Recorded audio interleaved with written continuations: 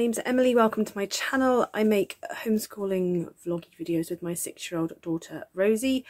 I have just spent the last hour or so decorating the living room ready for our autumn and Halloween things, because we have a fair few decorations and I'm one of these people that likes to get the most out of them. So the lead up to Halloween now, we'll have 2 weeks leading up.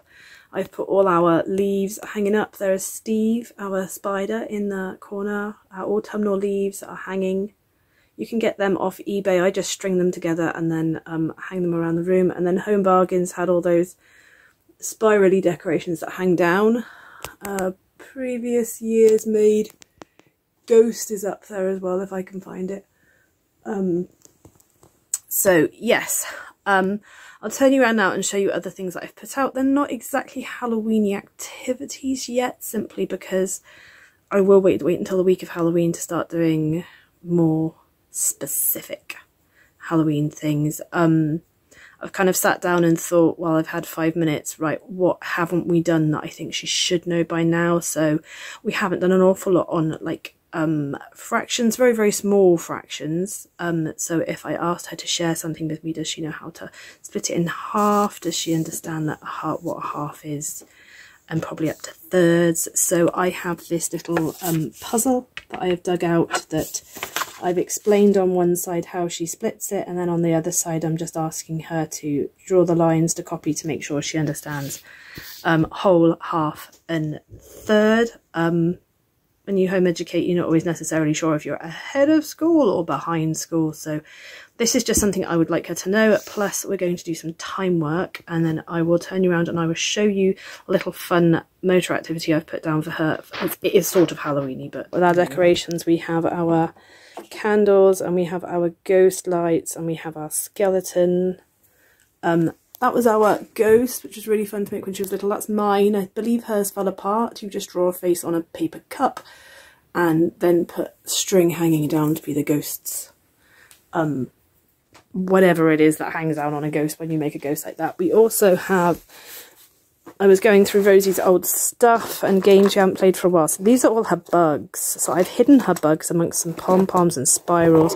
And then she has these tweezers that she's going to pick the bugs up with and pick people out and stuff. They're quite difficult to use.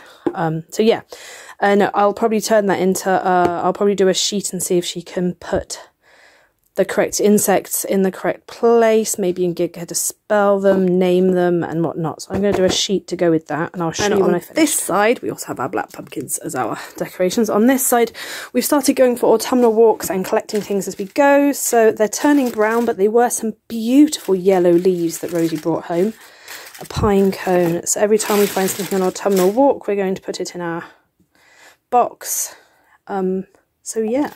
So these are all the ones I could remember the names of the bugs we had in there. So we have a fair few flies, we have a couple of ants, we have a fair few spiders, we have a couple of ladybugs. So yeah, Rosie's just going to find them, place them in a pile, count them all up at the end and put a number next to them as well as identifying her insects again. Also kind of spooky a little bit because not everyone likes insects, so Rosie might enjoy the slightly grossness of it.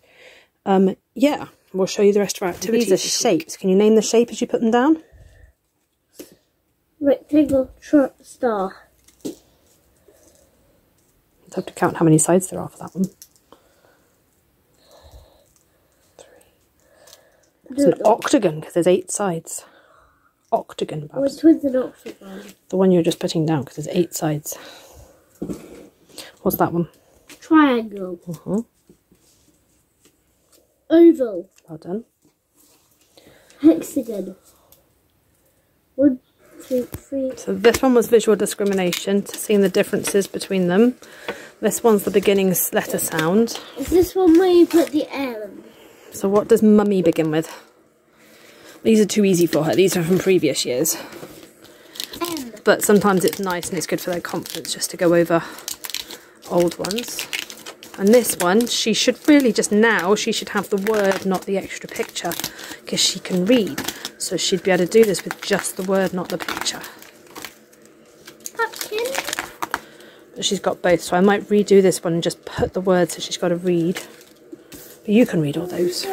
So Rosie has a pile of cards that tells her to add things to the witch's cauldron, and then she has to make her spell.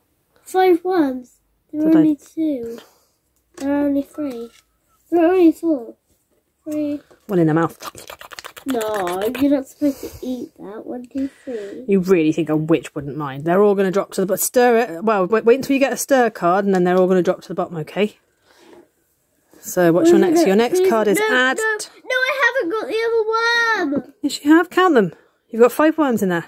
No, I've got 1, 2, 3, 4, 5. Oh yeah. See?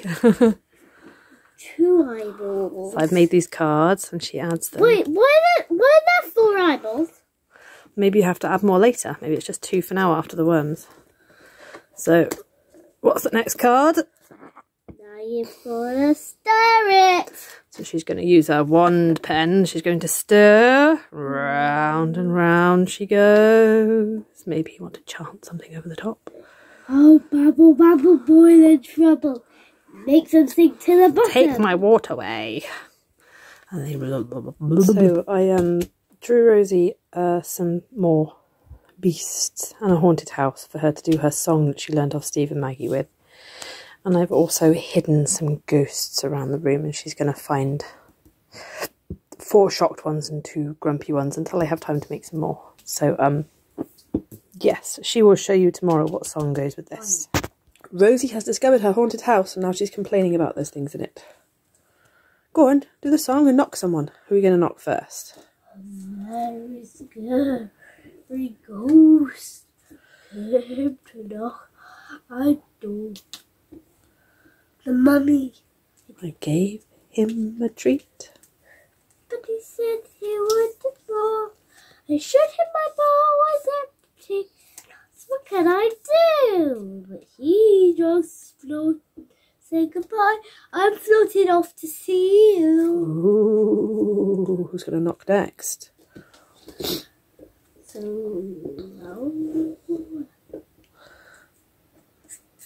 Oh, not in order then. The vampire is going to wait. So Rosie's just turned all our Halloween lights on. No, now she Wait, wants not to... all of them. Wow, the little ones. Who are you going to call? Ghostbusters! There we go. I'll tell you. Nobody loves me. Everybody hates me. I guess I'll go and eat worms. Long, slim, slime ones, short, fat, juicy ones, itty bitty fuzzy ones, worms. So she cut the heads off and then he took the guts out. Oh, how they wiggle and squirm. Of course. Long, slim. So you've got to say that line again. Long, slim, slime ones, short, fat, juicy ones, itty bitty fuzzy ones, worms. Wiggle goes the first one, Goosh goes the second one. She didn't want to eat these worms. Long, slim, slime ones, short, fat, juicy ones, itty bitty fuzzy ones, worms. Down goes the first one, down goes the second one. Sure hate the taste of worms. Nobody hates me. Everybody. Long, slim, sly ones, short, fat, juicy ones, itty bitty fuzzy ones, worms. Down goes the first one, down goes the second one. Sure hate the taste of worms. Long, slim, slimy one. One short, fat, juicy ones, itty bitty fuzzy worms. That's it. Nobody hates me. Everybody loves me. Have I already done that one? No, it's the other way round. Hates me. Everybody likes me. Shouldn't have eaten those worms. Long, slim, slime one, short, fat, juicy one, itty bitty fuzzy worms. Up comes the first one. Up comes the second one. Oh, how they wiggle and squirm. Long, slim, slime ones, short, fat, juicy ones, itty bitty fuzzy worms. And that was just learnt especially for Vampy. Now we.